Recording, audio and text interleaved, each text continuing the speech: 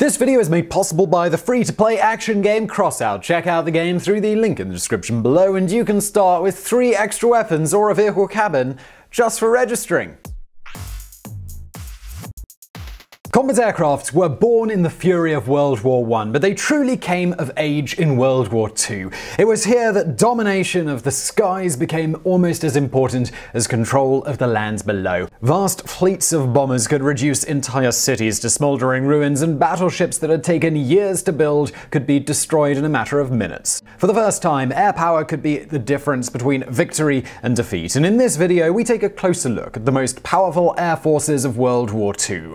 Number 8. The Polish Air Force. On September 1st, 1939, Germany invaded Poland in the opening act of World War II. The German Luftwaffe planned to catch the Polish Air Force on the ground, destroying it before it could react. German propaganda trumpeted the claim that the Polish Air Force had been wiped out in just 3 days, and a totally one-sided slaughter had become the generally accepted version of events. However, Polish airmen, they fought longer, harder, and more effectively than is generally recognized.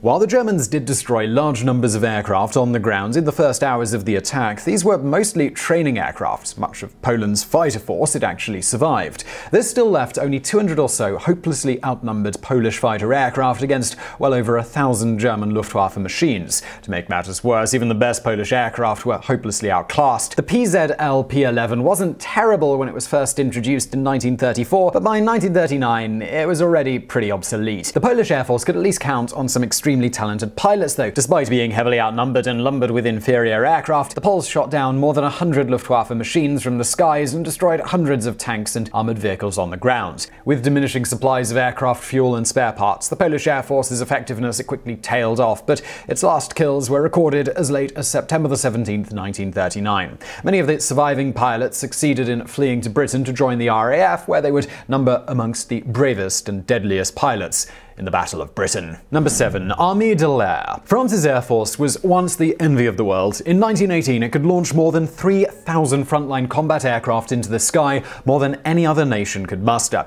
France had produced some of the greatest pilots in the war, and French aircraft were amongst the most advanced. In 1934, the Armée de l'Air was established as an independent branch of the military, taking its place as an equal alongside the Army and the Navy. However, by the outbreak of World War II, France had squandered her lead in the race to dominate the skies. As Germany became ever more threatening, the French had put 3 billion francs, around 40% of their entire military budget, into the defensive fortifications of the Maginot Line. Substantial amounts were also poured into 4 hugely expensive new battleships, which would be of little to no use in any future war against their increasingly belligerent German neighbor. The Armée de l'Air received only around 1/10 as much funding as the German Luftwaffe in the years leading up to World War II. It went to World War II in 1939 with around 250 operational bombers and 800 fighters. The numbers weren't terrible, but most of these machines were obsolete and unfit for the demands of a modern war. The Doherty D520 was a notable exception, though. It was arguably superior to even the best German fighters, but only a handful of squadrons had been equipped with them. When Germany invaded France in May of 1940, they were too few in number to make any real impact.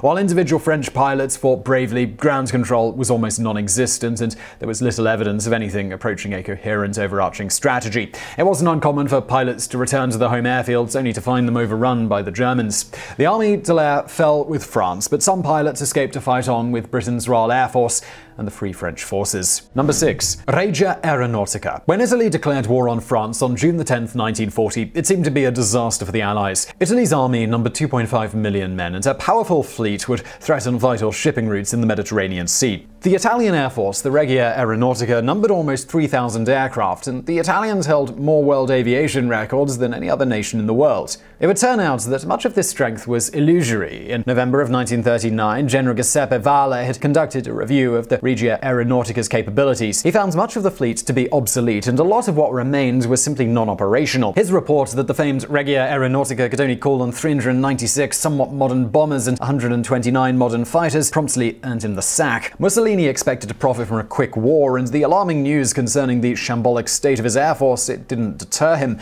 In October of 1940, he even somewhat optimistically dispatched an air expeditionary force to aid his German allies in the Battle of Britain. It was the sort of help the Germans could have done without. 24 Italian aircraft were downed without reply, having achieved little other than providing target practice for the pilots of Britain's Royal Air Force. Number 5. Imperial Japanese Air Service. In 1925, an American named General William Mitchell submitted a report warning of a possible Japanese attack against the US military base at Pearl Harbor. Nobody paid any attention whatsoever. The idea, it just seemed fantastical, and it still did 16 years later in 1941. The Japanese were, in fact, far stronger and bolder than almost anybody anticipated. Aircraft carriers would eclipse battleships, and the Japanese had invested heavily in these weapons of war. Through the skillful use of these carriers, Japan had the means to project air power across the Pacific Ocean. In the excellent Mitsubishi Zero, they possessed a long-range carrier-based fighter that was, in 1941 at least, competitive against any other fighter in the world. For striking power, they could call on the Nakajima B-5N torpedo bomber, probably the best aircraft of its type. For a time, Japan ran riot, scoring victory after victory, but the first major blow to Japan's air power, it came at the Battle of Midway. The 292 aircraft they lost could be replaced. The 4 carriers and many of their best pilots, they could not. Japan produced almost 80,000 aircraft between 1939 and 1945. This was a lot, but it was still fewer than any of the main belligerents other than China. To make matters worse, they continued to rely almost exclusively on the Mitsubishi Zero, even after it had been eclipsed by the next generation of American aircraft. A failure to mass-produce a successor to the Mitsubishi Zero began to cost Japan particularly dearly from early 1944, when the Americans launched a strategic bombing campaign aimed at Japanese cities. Zeros were unable to climb high enough to engage the raiders, allowing US bombers free rein to roam at will over the home islands. A lack of fuel, aircraft, and experienced pilots had, by October 1944, persuaded the Japanese to pursue a strategy of mass kamikaze attacks. These caused immense destruction, but were a sign of Japan's weakness. Unable to compete through conventional means, this was the only way that Japanese air power could attempt to change the course of the war. Now, just before we get into the next half of today's video, I do want to take a quick moment to tell you about today's sponsor, Crossout. Now, you might not be able to build your own air force and dominate the skies of Europe in Crossout, but if you want to build your own vehicle and pit it against other people, Crossout is the game to get. Now, Crossout isn't one of those, well, yeah, you get to customize your own vehicle with, your own choice of ammunition. With this game, you get a main structure and you get to build up the vehicle from there, whether you want to choose like wheels or tracks or machine guns, rail guns, boosters, all sorts of stuff. If you build your tank well, you'll dominate. If you build it badly, well, it just won't work at all, but don't worry, there are easy ways to avoid that. It's a super fast-paced game with loads of different game modes, and you've pretty much got limitless freedom to create, and what your vehicle looks like is up to you. Also, a major plus is that it's not complicated right at the start. You can just start up the game, jump in, get into a battle. There's no kind of complicated learning the ropes, just immediate gameplay. But also, it's a bit of a complicated game. As you get more into it, there's a lot to master. So join us on the battlefield for free using the link in the description below. PC, Xbox One, PS4, easy to get started. And going through that link gets you a free starter set with 3 extra weapons or a vehicle cabin, all just as a bonus for registering. And doing that also helps support this show. So thanks to Crossout, and let's get back to the video. Number 4. The Red Air Force. In June 1941, the Red Air Force had a frontline strength of almost 10,000 aircraft. In terms of sheer numbers, this made it the most powerful air force in the world, but in terms of operational effectiveness, well, it lagged behind. The overwhelming majority of its aircraft, they were obsolete, and many of the most competent officers had been sacked, imprisoned, or killed during Stalin's purges. A woeful training program meant that Soviet pilots often had only around 10 hours of solo flight experience to their name. To make matters worse, Stalin had forbidden the reconnaissance flights that would have revealed the extent of the vast German military buildup along the 1,800-mile Soviet-German border. The invasion that Stalin had been convinced would never happen, it finally came on June the 22nd, 1941. The German hammer blow, it landed with devastating impact. On the first day alone, almost 2,000 Soviet aircraft were destroyed. Within weeks of the invasion, the Red Air Force had all but ceased to exist.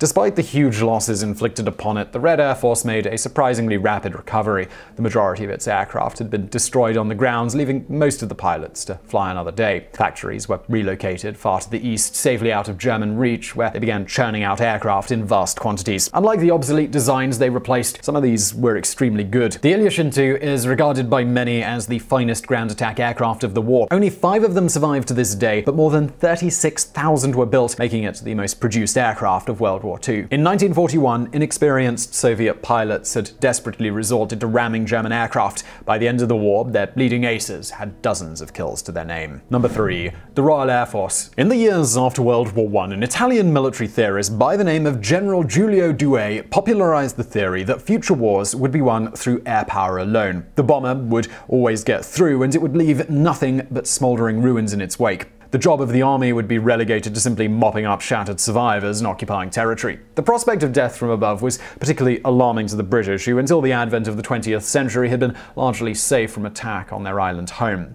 While most nations focused on how to best use aircraft in support of their army, the British didn't have a large army and they didn't expect to field one. The RAF, which became an independent branch of the armed services as long ago as 1918, turned much of its attention towards defense of the British skies. The result was that by the summer of 1940, the British could call upon the most sophisticated ground control system in the world, a chain of radar stations across the coast, and almost as many single-engine fighter aircraft as the Luftwaffe. This force was put to the test in the Battle of Britain, the first battle in history to have been fought almost exclusively by aircraft. While the number of aircraft involved was comparatively small compared to some of the engagements yet to come, the importance of the Battle of Britain can hardly be overstated. If the RAF and Fighter Command had lost control of the skies over southern England even briefly, then Hitler might have dared to make good his threat to invade. Britain's offensive capabilities did not match up to her defensive ones, at least until the introduction of the Avro Lancaster heavy bomber in February of 1942.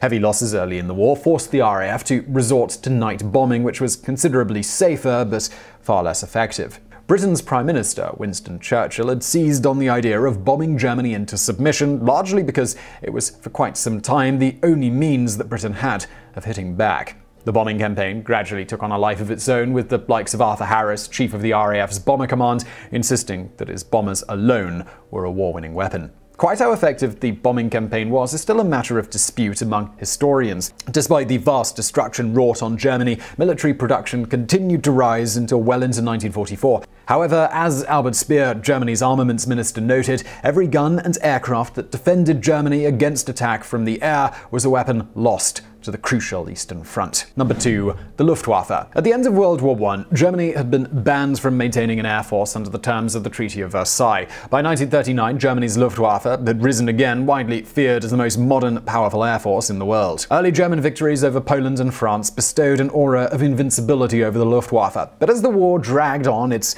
weaknesses gradually became apparent. The Luftwaffe lacked a modern torpedo bomber and had no strategic bombers, and its much-feared Ju-87 Stuka dive bomber was already effectively obsolete by the outbreak of war. Like all Nazi institutions, the Air Force was a viper's nest of infighting and personal power struggles. Presiding over all of this was Hermann Goering, a once daring combat pilot who by 1939 had become a lazy, sycophantic drug addict. The Luftwaffe had been designed to be an offensive weapon that would operate in close support of the German army. While German aircraft dominated the skies, the German army won its great victories of 1939 to 1942. As German aircraft became an ever rarer sight, German victories became far scarcer. In the wake of the Battle of Stalingrad, which was almost as much of a disaster for the Luftwaffe as it was for the German army, the Luftwaffe was stretched far too thin on the vital Eastern Front. Meanwhile, the Allied bombing campaign forced huge numbers of aircrafts to be redeployed in a brutal battle of attrition to protect German skies. The Luftwaffe's revolutionary jet fighters might have been a war-winning weapon, but they arrived too late to change the course of the conflict. In 1939, Germany had boasted the world's most powerful air force, but it was ground down in a war of attrition before finally being crippled entirely through a lack of fuel. Number 1. The United States Army Air Force. American military planners went to war in December of 1941 with several assumptions about the capabilities of their aircraft. They believed that their fighters were competitive, that their heavy bombers were quite capable of defending themselves without a fighter escort in broad daylight, and that the Norden bomb sight would allow their aircraft to land a bomb in a pickle barrel from 20,000 feet. This optimism quickly proved to be misplaced. American frontline fighter aircraft were markedly inferior to the Japanese Mitsubishi Zero, to the extent that pilots dubbed their Brewster Buffaloes as flying coffins. Even the heavily armed Flying Fortress bombers were badly mauled whenever they ventured out alone over occupied Europe. The Americans were forced to largely abandon long-range forays into Nazi Germany, settling for softer targets that lay within the limited range of escorting fighters. The US already had a solution to their fighter escort problem, though they just didn't know it. P-51 Mustangs had first flown in 1940, but they were regarded as a somewhat mediocre, underpowered aircraft. This changed in October of 1942 when a British engineer suggested fitting them out with Rolls-Royce engines that powered Britain's Supermarine Spitfires. With this simple change, the P-51s were transformed into one of the greatest fighters of the war. They were that rarest of beasts, a long-range fighter capable of outperforming short-range interceptors. With the addition of an extra fuel tank, they could carry out operations deep into the heart of the Reich. When Goering first learned that P-51s had been sighted over Germany, he flew into a rage and dismissed it as an outrageous lie. P-51s served almost exclusively in Europe, but other superb aircraft, such as the Vought F-4U Corsair and the Grumman F-6F Hellcat, changed the balance of power in the Pacific theater of war. The Americans didn't just have quality, they also had quantity. Between 1942 and 1945, American factories produced around 275,000 aircraft. This was more than Germany, Japan, and Great Britain combined. So I really hope you found that video interesting. If you did, please do hit that thumbs up button below, and don't forget to subscribe. Also, I've got a brand new channel. It's called Geographics. It's geography videos. Obviously, if you like this channel, you'll probably also enjoy that as well. Please do check it out. It is linked below. And as always, thank you for watching.